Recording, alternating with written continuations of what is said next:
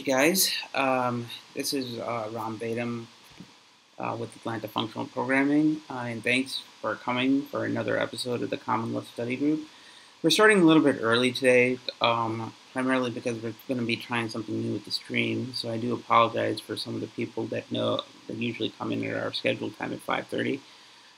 Today we'll be having Michael Fiano, one of our uh, frequent visitors of the Common Lisp Study Group, and a very experienced Common Lisp developer, giving us a tutorial on how to set up Spacemacs, which is a distribution that's built on top of Emacs for development that gives you some nice advanced capabilities. And specifically, he'll be going through setting up and using a layer that will allow us to use Sly, which is a successor to Slime, for Common Lisp development. So without further ado, Michael, take it away. Hi, how you doing? Can everybody see my screen? I can. Others?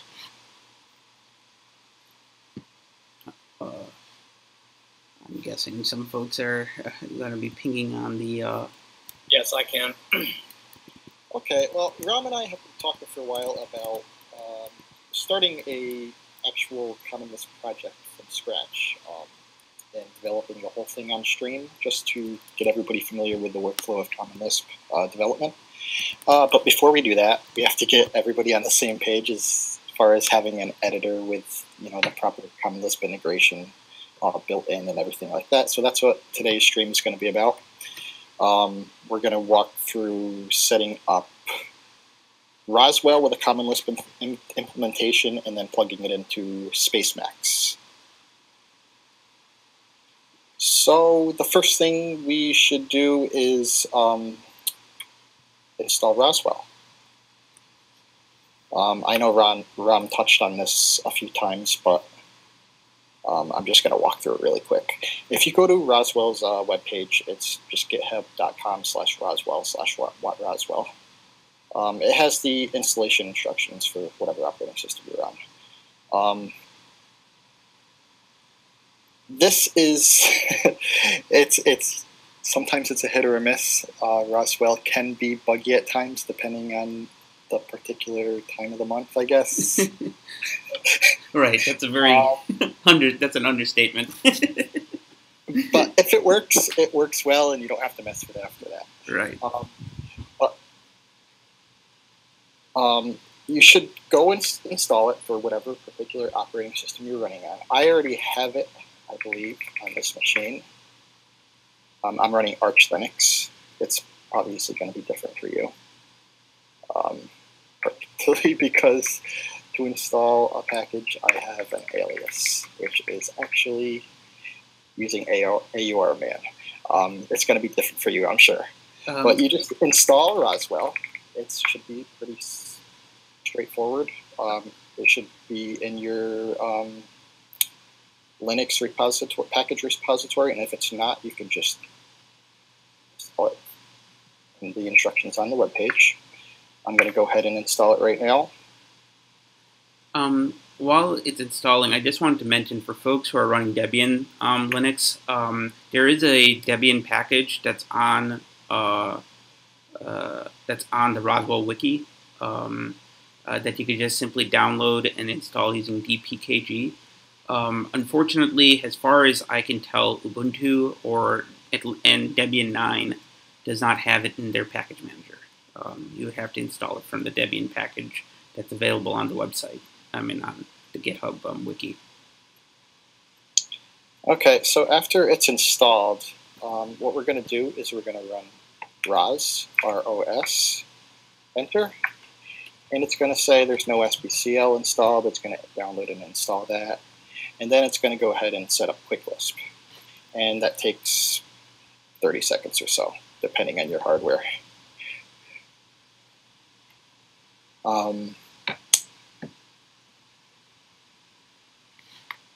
Yeah, let's just give this a minute.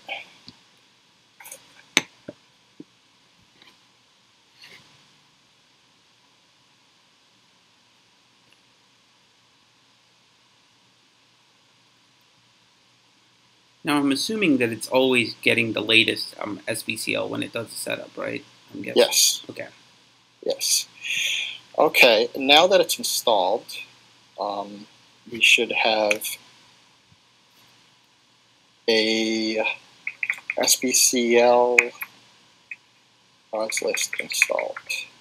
Yep, we're at SBCL 1.4.9. Now what I like to do, this part is not required at all. What I like to do is I like to install the SBCL source distribution rather than the binary that's sitting on some server that somebody else compiled. I like to install the source myself, which is just ros install SBCL. And that will go ahead and compile. I'm not going to wait for that because that would take about 5 minutes, so I'll stop that. But you might want to do that.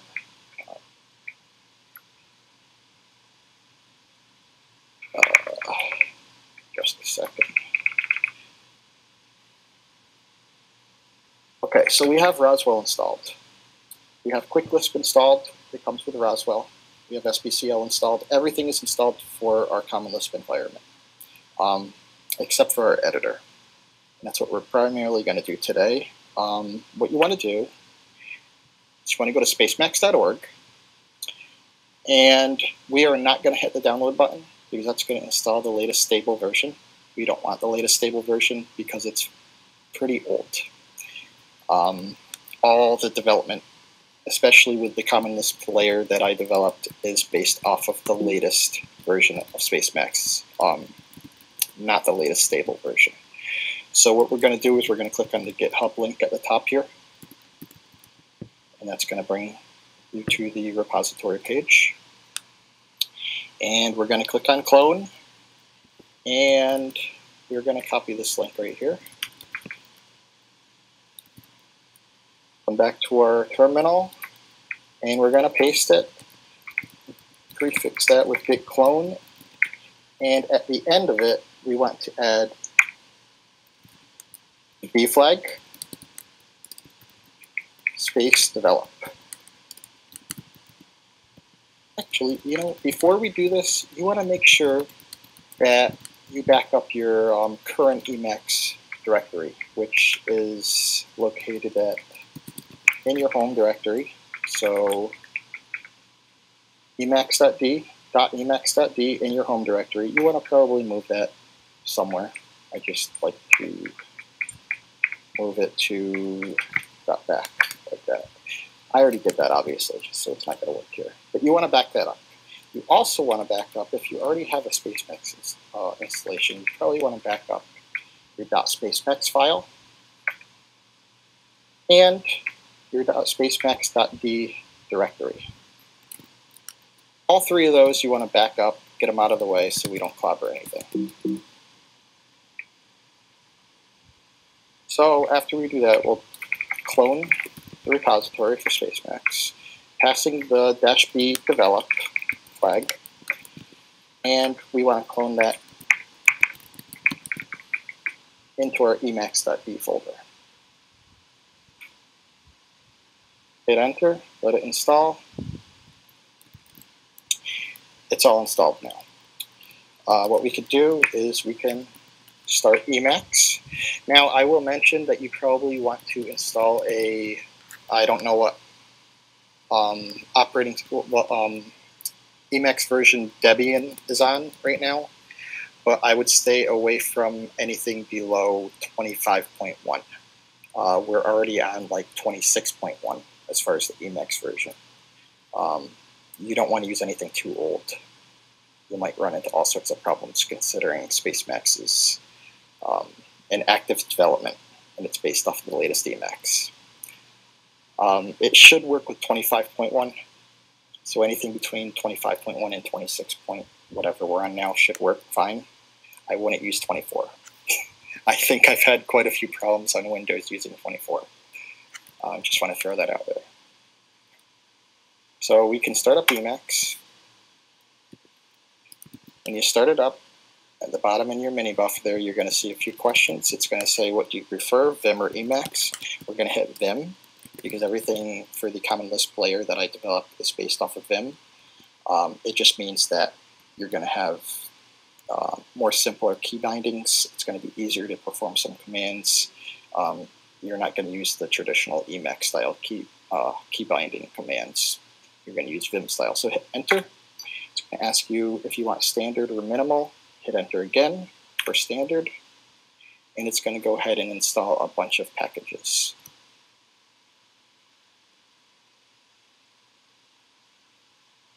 Let's see. That's going to take a minute or so. Ram, do you have anything to add as far as Windows on how to install this stuff? Yeah, on Windows, those of you who develop on Windows, especially developing with Emacs on Windows, Emacs D is installed in your app data folder, right? In roaming? Yeah, it's in roaming. It's in the app data / roaming folder. So that's one thing that you need to be aware of. So when you actually clone using whatever Git client you're comfortable with, the Spacemacs distribution, you have to store it in your app data roaming folder. You have to back up whatever Emacs D that's available there and then replace it with the Spacemacs distribution. Once you do that, it is basically the same thing. And in fact, I will say that Roswell has actually helped in this regard, at least, simplifying development on Windows with Common Lisp, because it deals with all the Lisp distributions in its own repository, which I think is also in the app data, if I remember correctly. I have to go and look at it again. But yeah, it should be the same. The only thing to be worried about is it's not in where you think it is. It's not in the user / your username folder. It's not in that home directory. It's actually in the app data directory. So that's something to be aware of. Okay, and once it's done installing packages here, we can go ahead and close out of Spacemacs completely. We can do that by typing space QQ. That'll close out of the program. Now what we want to do is Spacemacs has two methods of installation, and we want to switch over to the alternate install. This is so that we can install our own custom layers, of which the Common Lisp layer that I developed is going to use. So we want to switch that over, and the way we do that is when Spacemacs just ran for the first time, what it did was it created a file called Spacemacs in your home directory. What we want to do, keeping that in mind, we want to first create a .spacemacs.d directory in our home directory. Then we want to copy or actually move the .spacemacs file into our spacemacs.d directory, but we want to name it init.el. Once that's done, we might get some errors, but let's just try running Spacemacs now.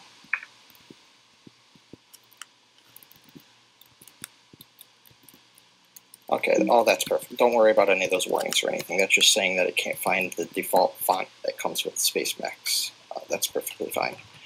Now that Spacemacs is restarted, what we want to do is we want to edit the configuration file. And we do that by typing space, F as in Frank, E, D as in dog, FED, and that'll bring up the whole Spacemacs configuration file. And we don't have to pay attention to most of this. But what we want to do is we want to plug in Roswell first.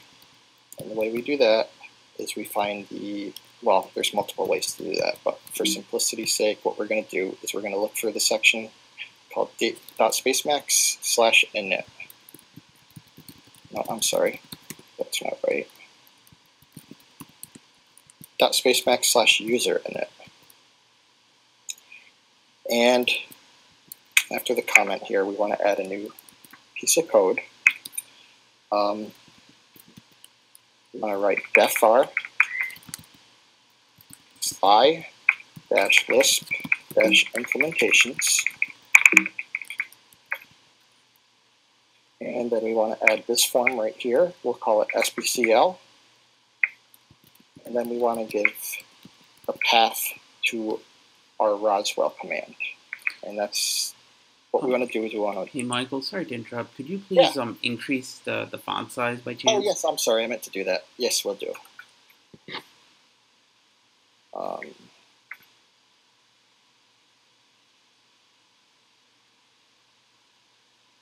Everybody see that? Much better, thanks. So what we want to do is we want to type def var Sly Lisp implementations quote, and then we have a list of lists here.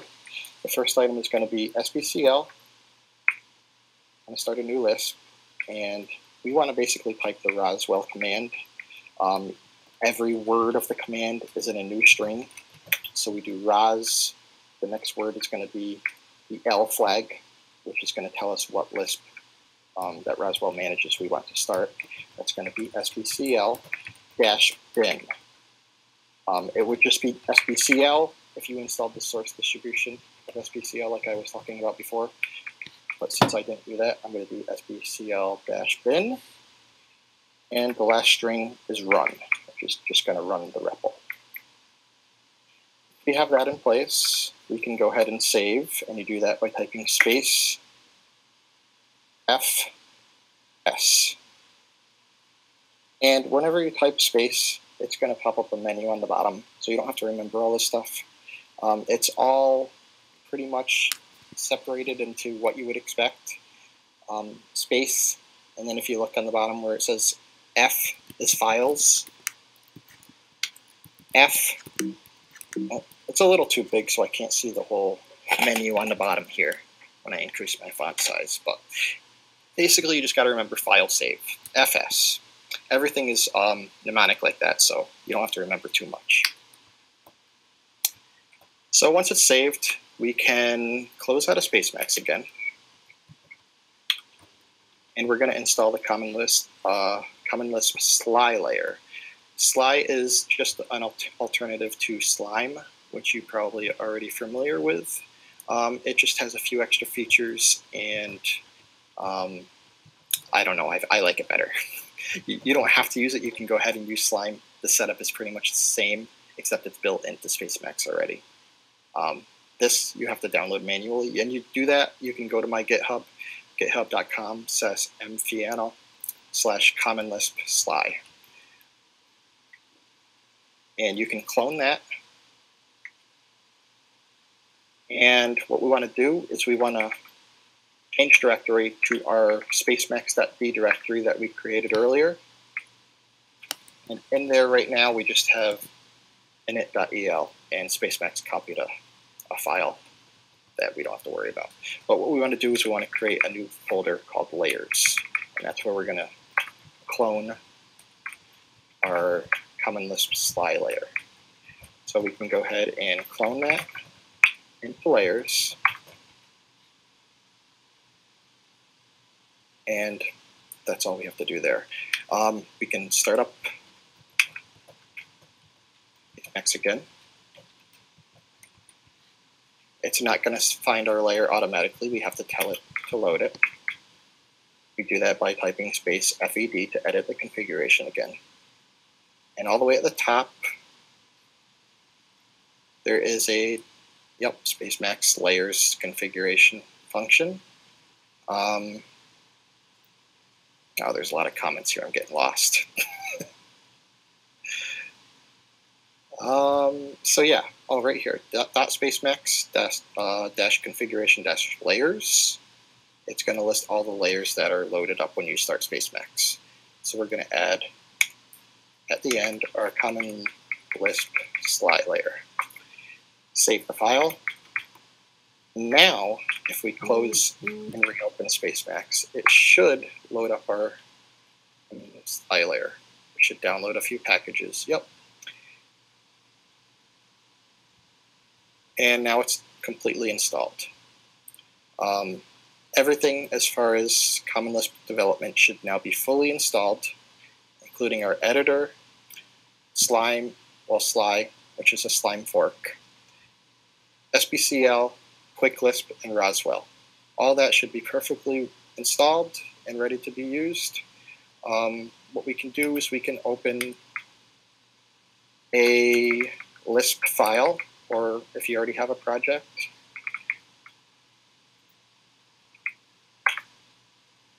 And you do that, by the way, by typing space FF for find file. And once we have a project opened, it doesn't matter which file you have open in that project. What you can do is once that file is open, type in comma, single quote. And that's going to ask you at the bottom, versions differ. Now this is just a problem with the way the Emacs package repository Melpa distributes Sly. For the last 6 months or so, they've been doing it wrong, and I'm not sure exactly what they're doing wrong about it, but this question pops up because of it. We can fix that. Let's just hit no for now. We'll fix that right now. What we can do, open space, bring up the main Spacemacs menu, and type in recompile. What we're looking for is this one, Spacemacs, recompile, alpha. And I'm sorry, my font size is small again. Let me increase that for you. Hold on.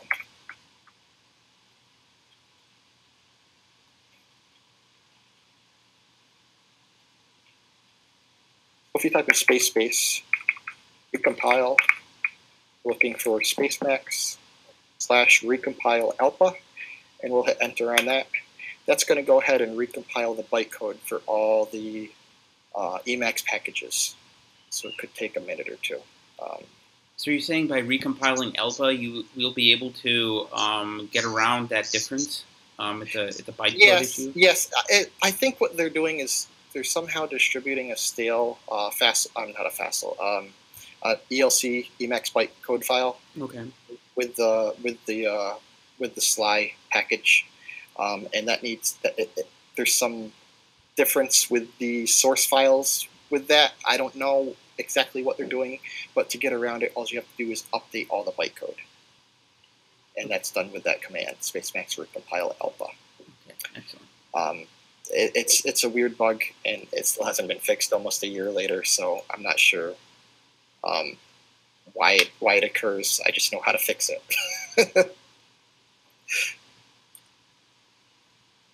Excellent.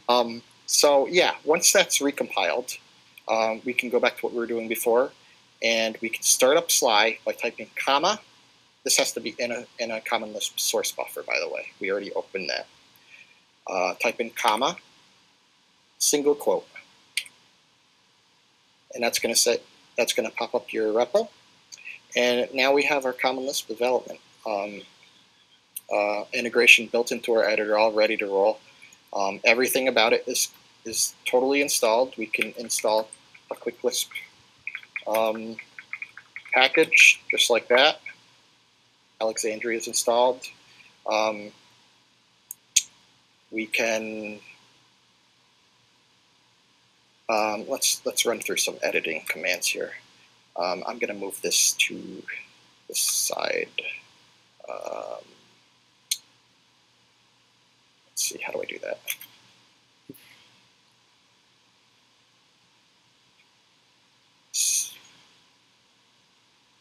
Sorry, this is not my normal configuration, so I'm trying to remember commands. Okay, so let's move this to the side. We got a source buffer. Let me just open a real file instead of an ASD. So here's some Common Lisp code. There's a few niceties for working with Common Lisp that are built into the Sly layer. Everything's already pre-configured. You don't have to set anything up for this to work. And most of it is available by typing space K. Now it's going to pop up a bunch of stuff. I only use a handful of these commands, but a few of the popular ones that I use are wrap, which we type W for that, and that's going to wrap an extra pair of parens around the form that you're on. Notice how in the bottom that it's pink in the bottom left here? This means that we're in Lisp mode. Any key that we press is from that initial menu that we saw when we press space K. I'll do it again so you can see. Any key that we press when it's pink is going to be one of these commands. Right now we're in normal state. We haven't entered by pressing by pushing the first key that we want to enter Lisp state for.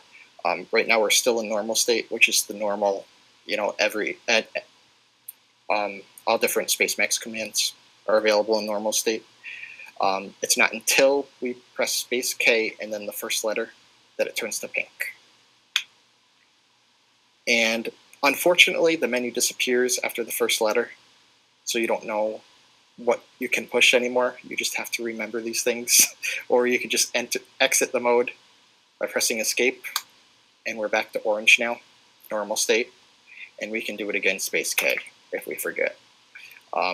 W, like I said, is to wrap an extra pair of parens. It doesn't matter where in the form we are. We can be over here and press space K, W.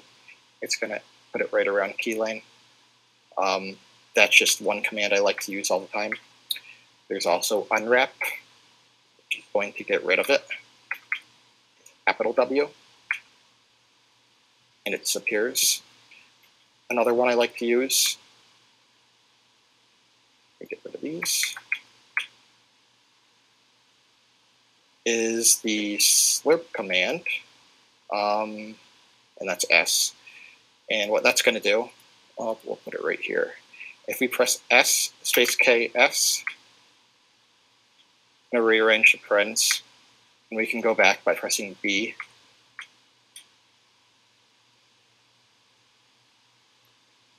Can I ask a question? Yes, you can. Are all the Sly key bindings already mapped to your Spacemacs layer? Like, there's a bunch of them that's on the Sly. Yes, they are all. Well, I believe like 95% of them are mapped. Okay. These commands right here that I'm running through are not part of Sly. They are part of the Sly layer by means of another package that takes care of these key bindings, but I haven't gotten to the Sly key bindings yet. Okay. This is just basic editing right here, and I'll actually get to the Sly part right now. So we have a REPL and we have a source buffer. Let's go to the REPL first. I'll show you the Sly commands for the REPL. All mode commands start with a comma. So if we type comma in the REPL, it'll pop up a menu here. We can quit, we can disconnect the REPL, we can restart Lisp. Let's restart Lisp. It's going to restart it. We have a fresh Lisp image now. We don't have to exit out of Spacemacs. We don't have to close any buffers. We just type comma R. It has completion, so we can just type comma R, enter. It's going to restart our REPL for us. We have a fresh image. Nothing is quick loaded. Just CL user as it was fresh. I like to do that a lot, and I like to do clear REPL a lot. When you have tens of thousands of lines, clearing the REPL is going to free some memory for you. Things are going to run faster. I like to do that a lot, and I always restart my Lisp REPL once in a while to make sure everything works still, because when you're live developing, you can get into some consistency issues with as far as what's on file and what's loaded into your image. So I like to restart my image and clear the REPL. That's basically all I use the comma command in the REPL for. We also have comma commands and source buffers, and that has a lot. Everything is split up into submenus. If we type comma and then comma, single quote we already did earlier, and that's going to start up Sly. If we do comma and then C, it's going to bring up the compile menu, and there we can do pretty much anything that has to do with compilation, such as reloading the file. We could load the file right into our image by pressing L, and it's going to ask us for the file to confirm. And we haven't quick loaded this, so we got an error.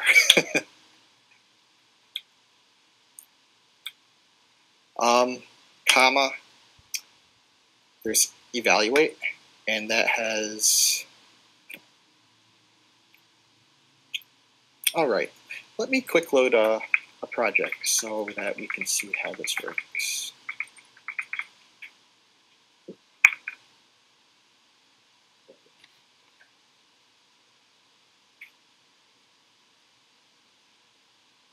Why isn't this working? Oh, I see. This is a fresh install, so you have to go and add your project into .roswell/local projects, right? Oh yeah, you're right. I forgot about that part. That's what okay. So if we go to our home directory and then cd into .roswell, yeah, you can see there's a local projects. Normally you stick your own files, your own Common Lisp systems in here, and they're automatically picked up by Quick Lisp. What I like to do is I just symbolic link my real project directory, which is projects Lisp, into this folder. I'll just name it local. And now we see we have a symlink in there. And now everything should be picked up. If we restart our Lisp image, R again, and now we quick load something that's local and it should load right up. Thanks for bringing that up. I totally forgot about that. No problem. I periodically forget myself when I'm running multiple Lisps in different directories. Yes, all your local projects, they should belong in, if you're using Roswell, they have to belong in your home directory, .roswell/local projects. Whether via symlink or directly into that folder, they have to be in there some means or another. Unless you want to start messing with ASDF, which I don't recommend as you're first starting up. Managing too many folders like that gets confusing. Interesting. You have a problem with string case. Is there a bug in here? Wow, that's a new one. Did you have a local project that this project depended on? Yeah, quite a few. Yeah. I've been running SPCL 147 for the last month or two, and installing Roswell just installed 149, so I'm not sure if that was the issue or not. But let me just load up something else. I don't want to debug that right now. Gotcha. Let's see.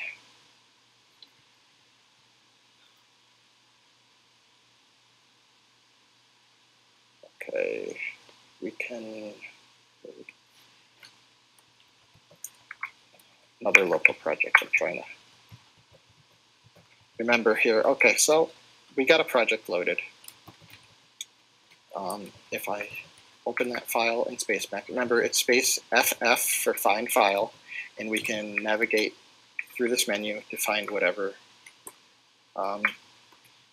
project we want. I'm going to load project. Another nice thing about Spacemacs is that once you open a project file, if you type in space P for project and then F for project files, it's going to show you a menu of all the files that belong to that Git repository. No matter where they are and what subdirectory or whatnot, it's going to show you the whole list of files for that Git repository. And that's easy when you're trying to switch back and forth between files of the same project. You just type space PF for project files. It's really handy. I really recommend using that feature. So yeah, we got a project loaded, and I was walking you through the Spacemacs key bindings under comma E. Comma EF is going to reevaluate a defun. And we can see on the bottom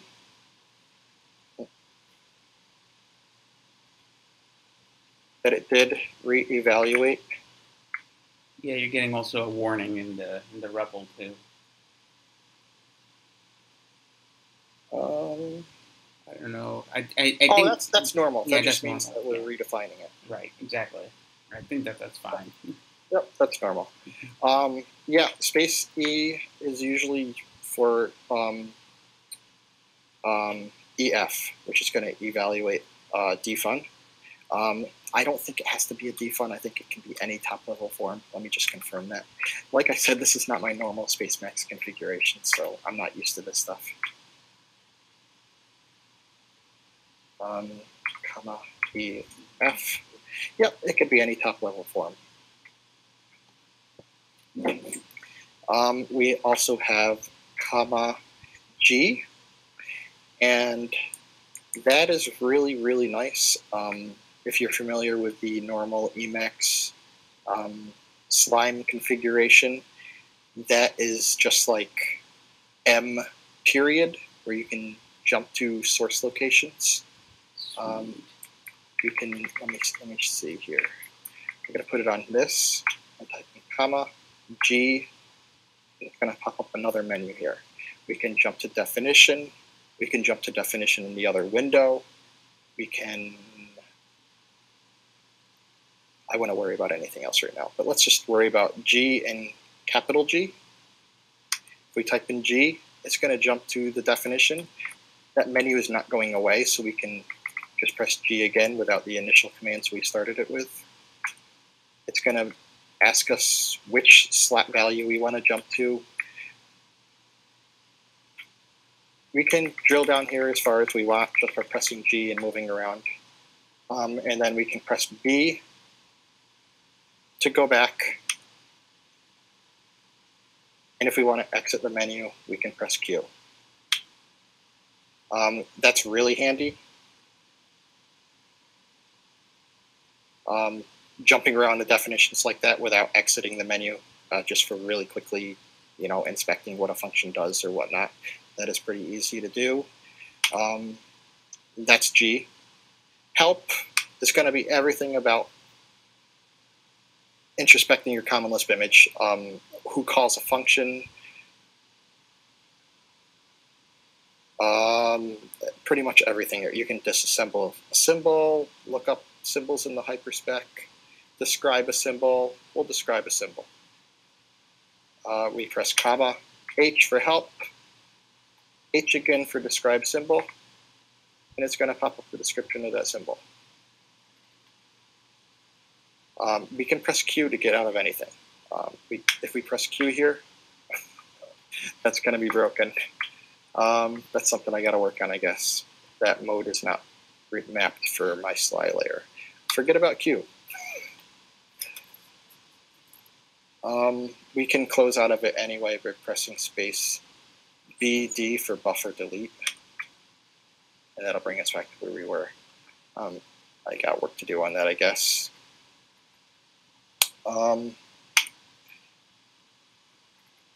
Comma M is for macros. Do I have any macro? Yeah, right here, okay. So we have a macro here that I defined called with buffer read. And if we wanted to, say, expand that, let's do a call to that so we can show how that works.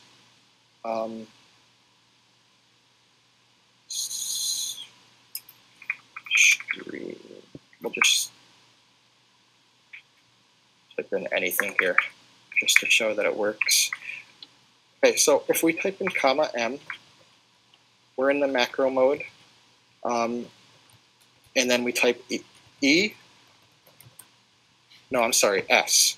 If we type in, let me start over. If we type in comma M, S, it's going to pop up another one of those menus where if we press E, we can expand it. And what happened?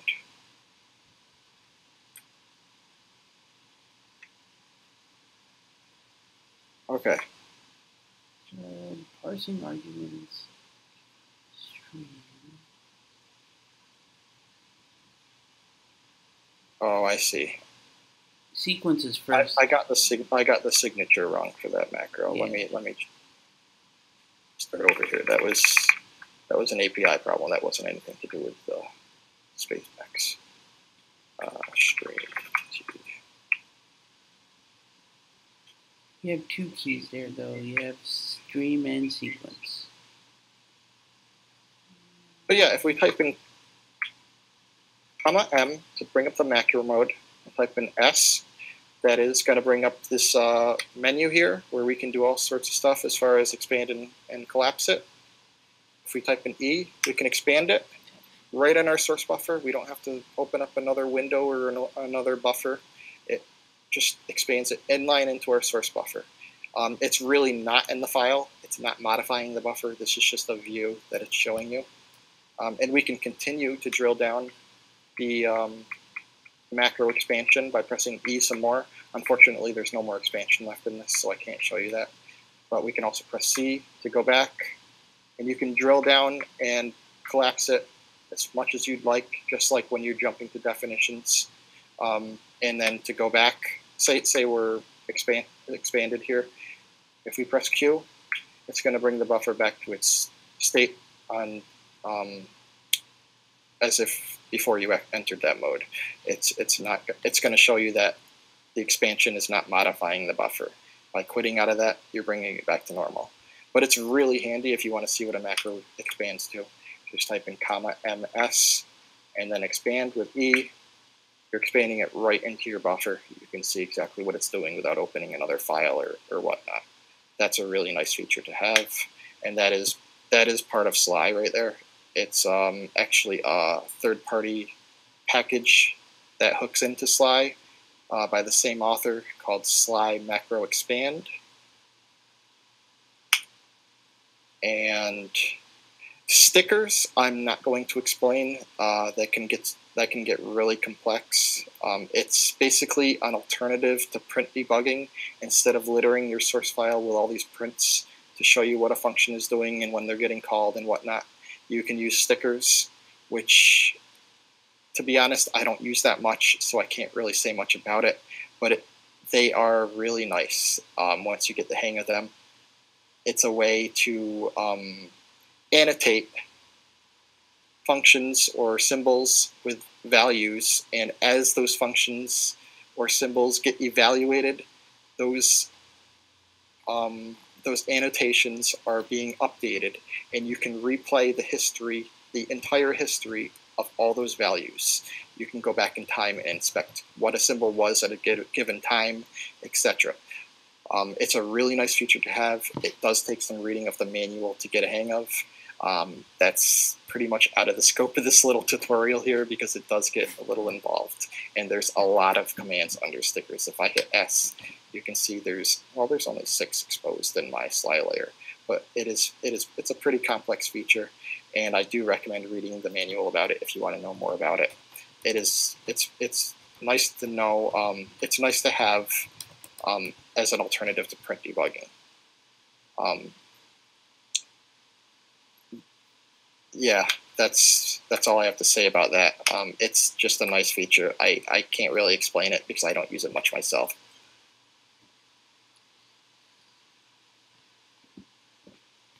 Comma lowercase s is for REPL commands. And that's basically going to give you the same commands as if you were just to type comma in the REPL, these commands. They're also exposed in the source code buffers with comma lowercase s. Comma capital T is not anything to do with the Common Lisp-sly layer. It's just something that Spacemacs threw in there recently with an update. I'm not sure what it's for. You can ignore that one completely. And space comma T is for tracing. That's just like tracing as you were to trace in Slime. Ram, you may be familiar with this. I don't really trace that often when I develop Common Lisp, so I really can't say much about that. Have you done any tracing? I've done a little tracing. To be honest, I can't think of any specific examples here where it would work. Like maybe like a recursive function might be. Yeah, I would have to come up with an example to show off the tracing features inside Sly, because I was actually playing around with it the other day. It just don't recall what was the example that I was playing around with it with. So, yeah. When we get through when we actually start doing like more of the graphics programming projects, I could totally show you how the tracing would work in those cases, because there are a couple of use cases where I would use it there. Okay. Yeah, that's pretty much all there is for the Spacemac or for the Sly commands. Everything else is just getting familiar with Spacemacs. Like I said, everything to do with Lisp editing is going to be under the space K command. And like I said, you can wrap in another pair of parens. You can get rid of the extra pair of parens with unwrap. Everything is a single key under space K, and that's for all Lisp editing commands. Another nice thing that's not under space K for Lisp editing commands is that we have something called structurally safe editing, and that means that if I were to delete, say, this line right here, it's not going to delete that extra open paren right there. It's going to leave that intact. It's going to preserve the balance of our parentheses, and that's really nice to have. If we press DD to delete the line, as in Vim commands, DD, the extra paren is still there. We have not unbalanced our parens. You could do whatever you want as far as deleting and inserting text, and Spacemacs is going to go through every effort not to mess up your parens. That is something that's not common with regular Emacs par edit or anything like that. That is something built right into Spacemacs. That's I think evil clever parens that's at work. Yes, that's built into Spacemacs by using that package. You're right, Rob. Okay. That's all out of box. You don't have to do anything to enable that. Gotcha. That's an incredibly good feature to have right there. You don't know how many times I had to go back and try to find that single paren that was somehow messed up in the middle of a 1,000-line source buffer. Can I ask a question? For this case, like your buffer, I see you have a couple of common functions. Like, do you have an example where you defined a couple of methods with like a generic function? I was curious if Sly had any way to like inspect to see what methods are available for a given object. Like, I think there is one, but I don't remember. Well, sort of. Let me see if I can think of a file that I have a lot of generic functions for. I don't see any generic functions in this file. No, there's no generic functions in this file. Your question was to see if Sly had a way to tell if what methods belong to a generic function. Yeah, what it's specialized on for generic function. Okay, let me see here. Because that's pretty useful.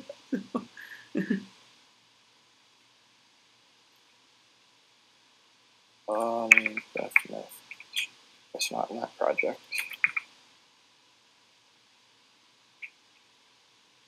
Okay, what would be a project there? Oh, okay, right here. We just opened one of my projects here. I'm pretty sure this has a lot of methods. Search for def method. Yes, okay. So this project has a lot of def methods. If we were to, actually, let me try to find a call site. How is that done again? Help.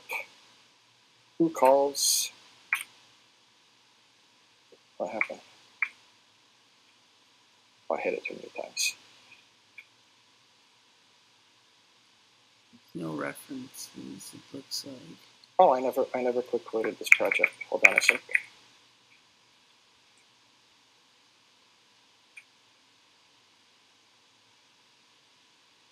So Sly who calls. And type check calls type check Cool. Okay. So if we wanted to inspect this generic function here, type check rule, to see what methods it had, what we could do as a hack is to type in comma G and go to definition. It's going to pop up a list of all the methods for that generic function. Nice. Okay. So does that answer your question? Yeah, it's the same thing like in Slime. I know how to do this in Slime. I was just wondering what was in your bindings. You can still do the Slime way of typing M period. Mm-hmm. That would still get you the same effect as typing comma G to jump to definition. It's just a friendlier alias, I guess, using the Vim style key bindings rather than all the Emacs key bindings are still there as far as I know. Okay. I don't use them, but I think they're all still there. Okay. I mean, if you get lost and you're used to doing Emacs way, go for it. Don't stress trying to learn all these commands. Learn little bits at a time because, I mean, Vim and Emacs are both huge projects with lots of commands. Absolutely. I'm bringing up some of the common things that I know most people who are going to get started would totally have a question on. But yeah, it just brings up that list, and you can click on or type enter on any one of them, and it'll jump you to that definition. Whenever there's any ambiguity in what to jump to, it will pop up that list asking you which one you'd like to jump to.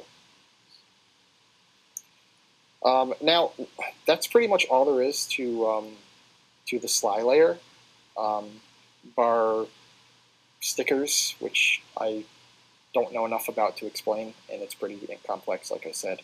What I'd like to do is, Ram, you said you had some problems installing the layer earlier. Yes.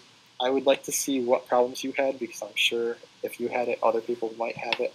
Absolutely. Maybe I can help you fix that. I will go through. This is going to be on Mac, folks. But I'm gonna stop sharing my screen here. Okay. If I can figure out how. And let me share my screen. Go here. Go to share this. Oh, we got a lot of visitors today, huh? Yes, a lot. Does anybody have any questions? First off, before we go through this section here.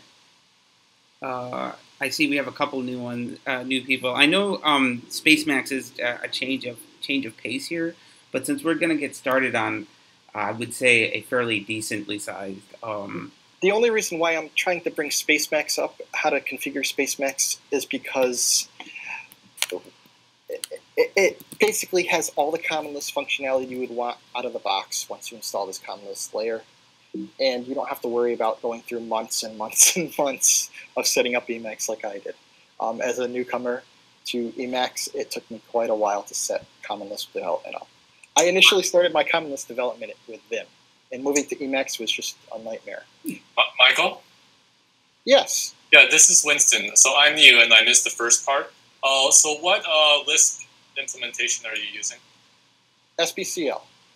Okay, thank you. Yep, we went and we installed SBCL by means of Roswell. I'm not sure if you heard of Roswell before. Not familiar. Yeah, this should be up on YouTube later if you want to check it out. It'll install SBCL along with Quick Lisp and everything all integrated by installing Roswell. That should be up on YouTube on the AFP channel later. Yes, and additionally, Winston, I will post links to Roswell on the meetup page so that you can actually just directly link to them and just follow the YouTube video to step through and install and navigate through the actual development environment. And excuse me if I missed this, Ram, but are you still planning to meet tomorrow? Yes, our workshop is going to be at ATDC, which is at the Synergy building. I was going to announce it a little later, but I will just, in this intermission, just mention it. For all those that are in the Atlanta area, I am planning on having a workshop that will exactly go through setting this all up at the Atlanta Technology Development Center at the Synergy building, which is in Georgia Tech, on Georgia Tech's campus, from 6 o'clock in the evening to 7:30. Come by. We will go through installing not only Spacemacs and a basic Common Lisp implementation using Roswell, but I was also going to navigate you through the basics of the language as well, so that folks that are just starting to look through the Common Lisp Study Group videos that are on YouTube in our YouTube channel, it will help you navigate through those videos if you're just starting today on getting started with Common Lisp. How's the parking? The parking there is actually fairly nice. There is a parking garage right behind the Synergy building. If you're coming in from Spring Street, if you and there is like parking like in meters, metered parking around Georgia Tech's campus as well. If you can't find the parking lot that's near the Synergy building, but it is right behind the Synergy building. I'm forgetting the name of the street right now, unfortunately. After this, I could just I'll mention it where to park on the meetup page too as well. Okay, thank you. No problem. Any other questions regarding Sly and in general? Okay, so let me just share my screen here. I was sharing it earlier, but I apologize. Let me just, and while he's doing that, let me just mention that if you're new to Common Lisp, and especially Emacs, I would not recommend trying to use another editor. Common Lisp development, since Common Lisp is so customizable, we actually require an editor with that digs into the Common Lisp system, and it's not just an editor. You're actually modifying your Lisp image as you code. I would not recommend using any other editor. I say this a lot, but it's like using Java and Notepad. Emacs or Spacemacs is really the way to go. I would recommend taking the time to learn them if you don't. So I'm going to go ahead just so that you see the exact error. What I did is first off, I went into so this is a clone of the Spacemacs development environment, folks, already. And based on our earlier discussions, what I did was I went and checked out the develop branch from the Spacemacs repository. And what I did is in my .spacemacs, I didn't actually move this into an init.dl just for the time being. Where did I move it? Oh, I did actually move it. Give me a second. I'm going to move it back to where I had it before because this didn't work while during our tutorial. Yeah, I'm curious where it's messing up for you. I want to see. So what I did was I went ahead and added common-lisp-sly to the layer to my .spacemacs. So let me show you my desktop so you guys can all see what actually happens. This is probably easier. Give me stop presenting. Give me a second. I'm going to have to do this. This is easier. My entire screen. All right, present to everyone. I do apologize, folks. Okay, so when I do Emacs, here's what happens. It loads up Emacs, it loads up Spacemacs. It attempts to compile, and I get this error, which is what is it? Configuration layer package use P function is void. So, and that's only if I add your layer to my configuration file. Now, it could very well be, and I haven't tried this yet, because I have Haskell in that file too as well, if you noticed, because I was trying to set this up also for Haskell development. It could be that there might be a dependency in the Haskell layer that is interfering with the Common Lisp layer, but I don't think so. That is basically saying that one of the Spacemacs built-in functions is missing. But this is weird because when I get rid of this, whether you're really undeveloped with the latest develop commit, or really does it work with the alternate configuration like I walked you through with the .spacemacs.d directory with the init file inside? I have not actually tried that just yet. That might be required. I've never set it up any other way. Okay. So, and I know there is some similar issues if you don't do that. So I would recommend. Can we try that? Can you try that right now? Yeah, sure. So you want me to go ahead and move this? It's create that directory, the .spacemacs.d folder. And you want me go ahead and create the .spacemacs.d folder.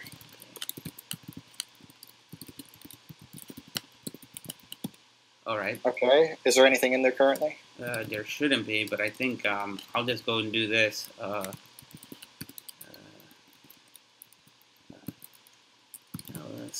Spacemacs.d. All right. Yeah, there's nothing in here. Okay. Go ahead and create a layers folder in that folder. Okay. Sorry. All right. Okay. Now move your .spacemacs file. Make sure it's out of the way completely by moving it into there as init.el. p/init.el. Okay, and now you want me to go ahead and in here. And now move your common-lisp-sly folder into the layers folder. Okay, so give me a second. I had it in my emacs.d/layers folder. Common-lisp-sly. You're saying that this should be in the spacemacs.d/layers. Yes. All right. So let me see if this works. Now let's see what we get.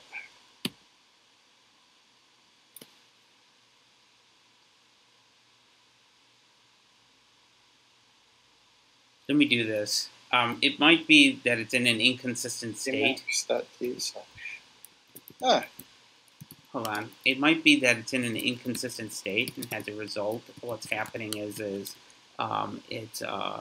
it's not actually updating the layers. So let me start from scratch here. Give me a second. Okay.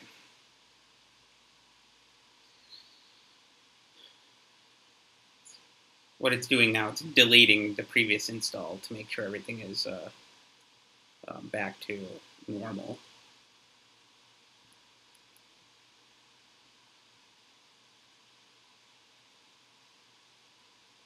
Excellent. Okay. Q. No, it's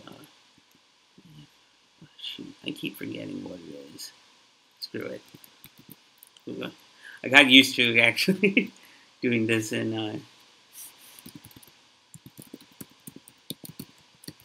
Okay. Let me go and add this guy back.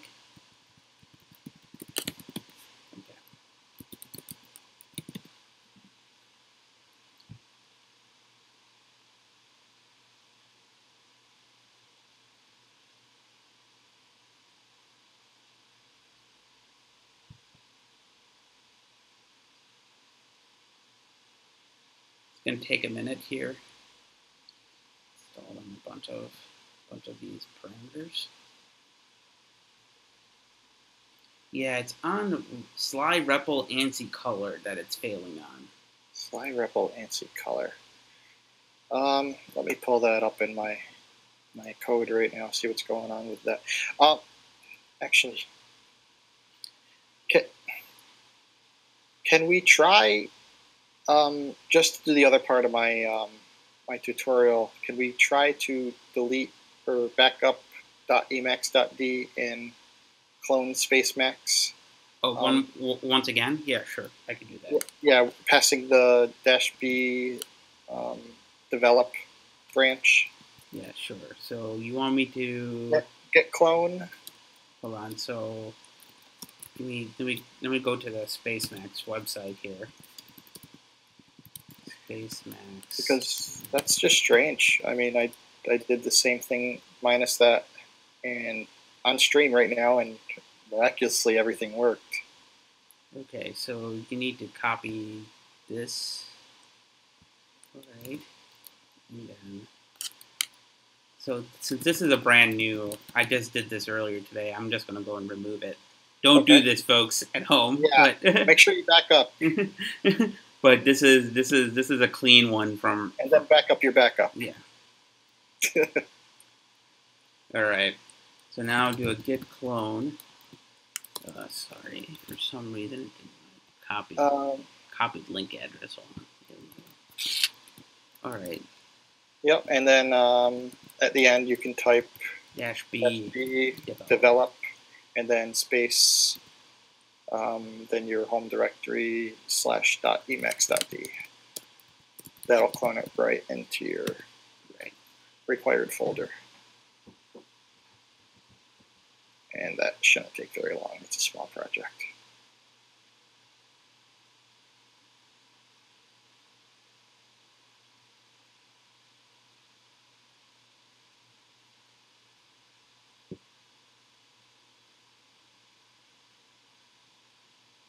All right. Okay.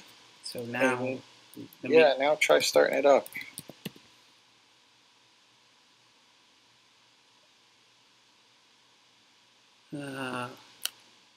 Sure, I guess. Yeah, sure. This is going to take a few minutes. All right, it's got to download all the packages. Right. Well, you said it happened in the Common Lisp-sly. The Sly ANSI color up. Oh, Sly REPL ANSI color. Yeah. Okay. So let me see about that.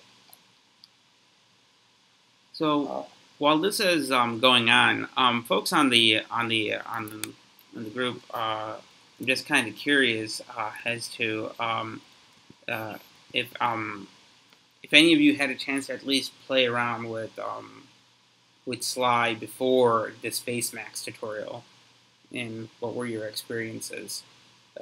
Judd, are you there?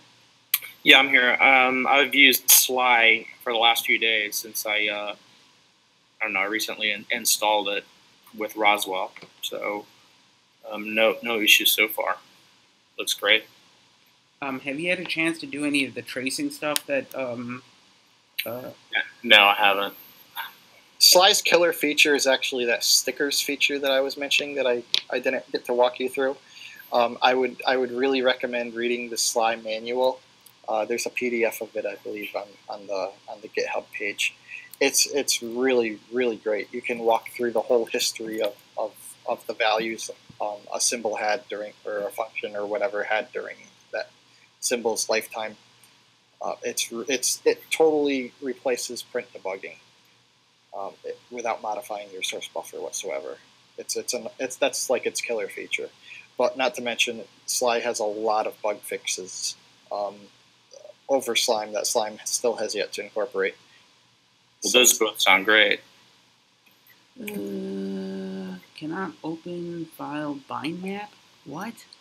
Why are you getting these weird issues? I'm telling you, man. I told you. This is precisely why I've been sticking with using normal Emacs and Sly. So I mean Sly. Yeah, actually Emacs and Sly, not Emacs and Sly. What Emacs version are you running? Can you do meta shift colon? Meta shift colon. Okay. And then type in like Emacs -version. I think it is. I think it's 25.2.1. Huh. That should be pretty good enough. I don't know.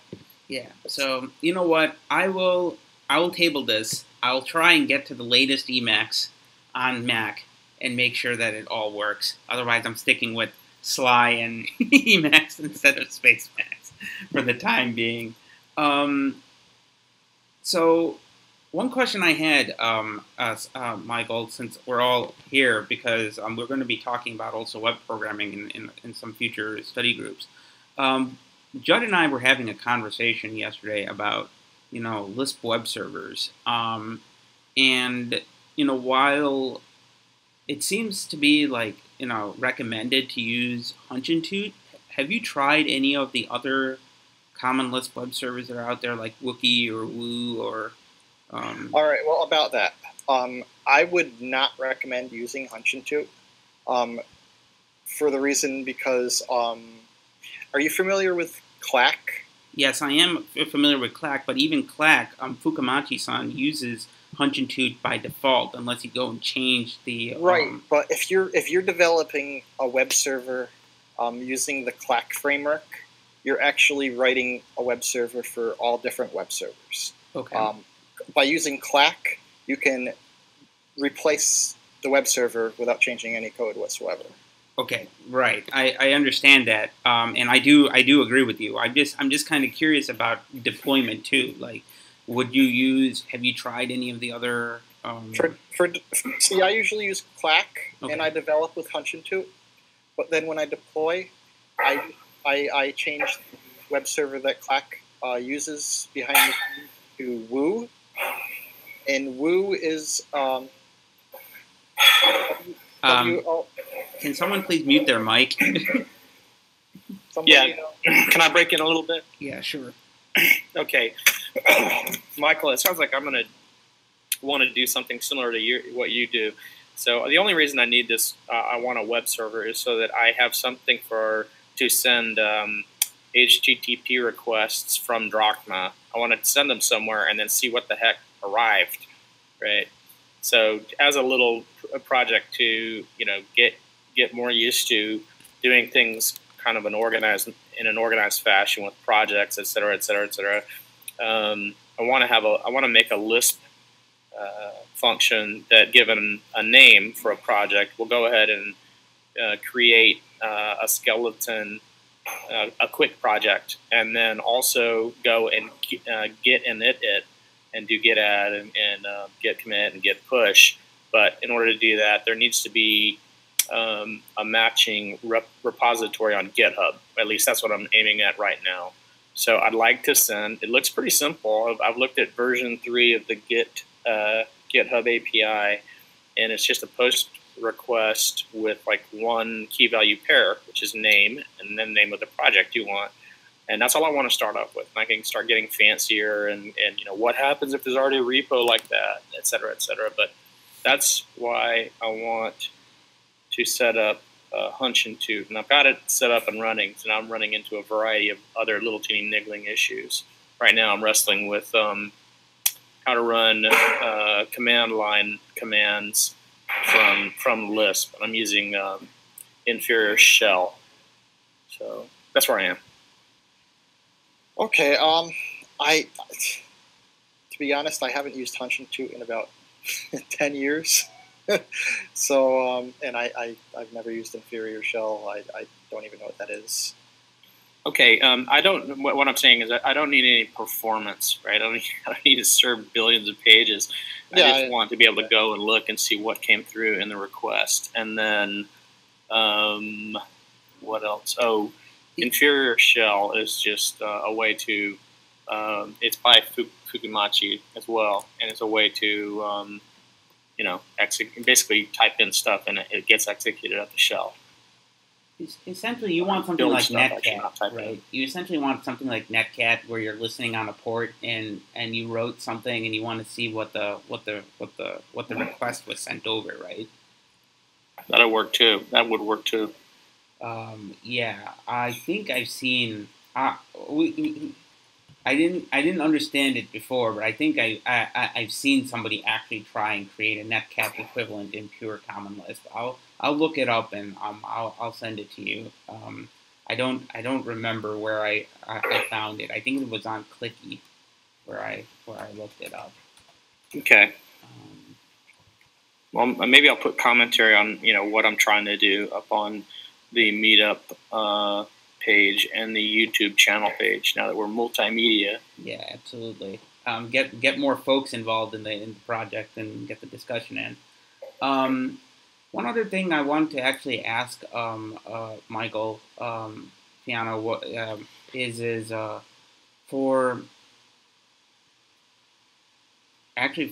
because we were going to get started on I would say an introduction to I'm hoping graphics programming soon. Are there any recommendations for graphics libraries to start looking at, or any sort of tutorials or anything like that we should be? I really hope to introduce some of these soon.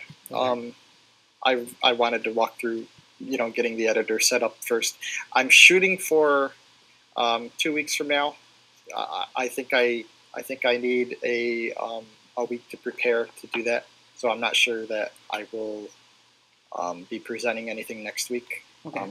If you had something you wanted to do, I could. Oh, certainly. I do want to start introducing graphics libraries, like SDL2. We have CL, SDL2. We have CL, OpenGL. Those are both low-level bindings to SDL2 and OpenGL, respectively. And then there's some higher-level things built on top of that. And then there's some game development libraries, like for managing a game loop and loading images, and we have all sorts of libraries. I've been doing game development in Common Lisp for about 10 years now, and I and a few other people have collaborated on quite a few libraries that are very useful for doing graphics programming and games in general. So I really want to start introducing them because they get little attention, and I'm always asked, like, what's good for this and what's good for that. Nobody seems to know where to look. Despite us having a Lisp Games wiki online, nobody seems to check there. So I really want to do a live stream and start introducing this stuff. I'm planning for like 2 weeks from today. Okay, sweet. Well, one thing that I am going to bring up, and that is something that I was hoping that we can get up to, is the series library, which I've been playing around with recently. Never messed with that. That's for the CLTL2 stuff, right? Yes, that is for the CLTL2 thing. And then it was also where it led me to dealing with, because I was kind of curious as to how type classes, which is a Haskell-specific thing, were done in Common Lisp. And that's how I was introduced to typecase, which I also saw you using in your code, which we could discuss in next week. But really, it's I want to start with the series library and trivial gray streams, because people need to be aware of trivial gray streams. Well, actually, not trivial gray streams. That's really low level.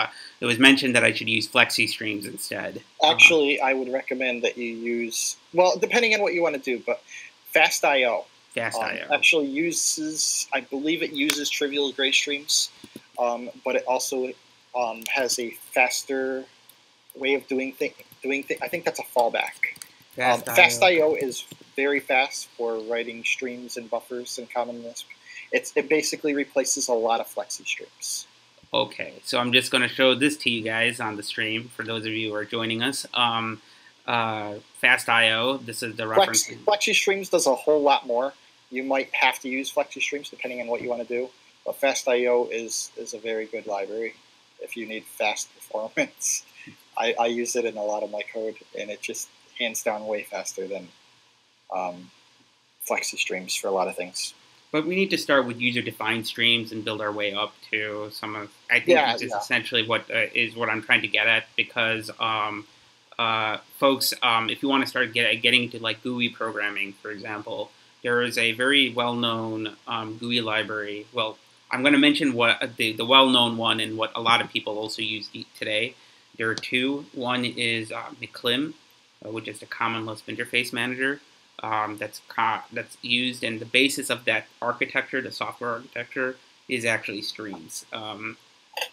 Looking into the specification, giving you a little bit of history, in fact, a lot of the streams design stemmed from the project of trying to do streams inside the Interface Manager project.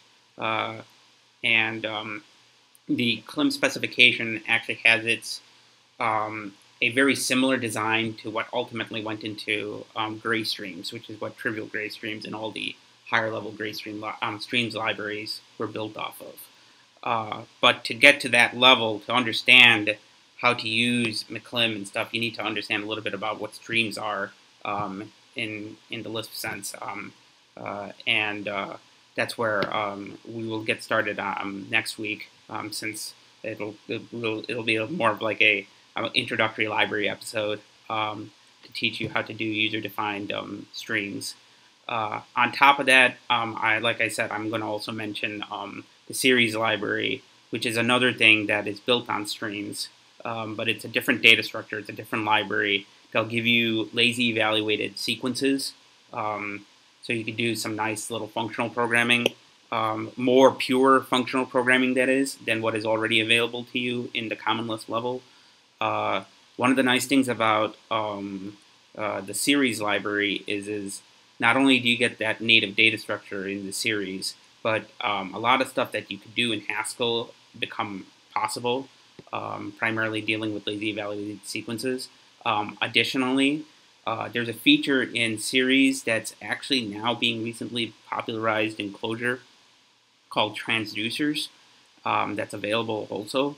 But the difference between the newer transducers that are being popularized by Clojure and series version is as far as I can tell from the documentation and my understanding of how series does transducers, which, to give you a little bit of a background, transducers is basically transforming from one series object to another series object functionally without having to deal with intermediate objects being created. So it's a little bit more memory efficient. And that's what Clojure also does. But Clojure does it in a parallel way, and series was designed at a time where I can only guess that they did it sequentially from the tests that I've done, but I'm not entirely sure. But I'm going to also show that to you as well. Yeah, sure. Question? Yeah, it's Winston again. Okay. So you, Michael, and Judd have mentioned a lot of projects and programs tonight. For tomorrow, what programs would you think would be the most important to install beforehand? Or really just Roswell. We'll go through the rest. Roswell will take care of installing everything you need. It really integrates SP or whatever Lisp implementation you want to use along with QuickLisp. It bundles those together, makes it painless. You don't have to install anything, you just install Roswell, and you're good to go. Okay, thank you. You still need an editor like Spacemacs or Emacs though. Okay. Does Spacemacs run on Windows? Yeah, Spacemacs does run on Windows. All three major operating systems, it shouldn't be a problem. Except if you're RAM and you have all these weird bugs. Thanks. I'll talk to you later online about that. Winston, the best thing to do is download Emacs off of, I think, GNU's website. For Windows, they have an installer. And then from there, you should be able to just follow the instructions that we showed in this YouTube video on installing Spacemacs, and you'll be good to go. Okay, all right. Yeah, excuse me if I missed that part. Okay, thank you. Oh, no problem. No problem. And I'm looking forward to meeting you, too, as well. And anybody else who's in the Atlanta area, please, please, please come join us for this workshop tomorrow. We start at 6 p.m. We go till 7:30 over at the Synergy building. We'll be talking all things Lisp. Hopefully, I can show you a couple of things that will dispel myths on Common Lisp that are, for some reason, people still believe is true today.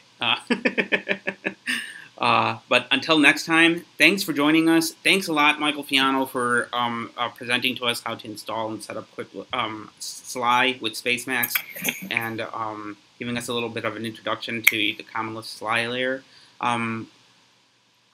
Next week, we're going to really be talking about series and hopefully streams too, a little bit, to get us prepared for hopefully what will be a very interesting project discussion the following week or 2 weeks after that.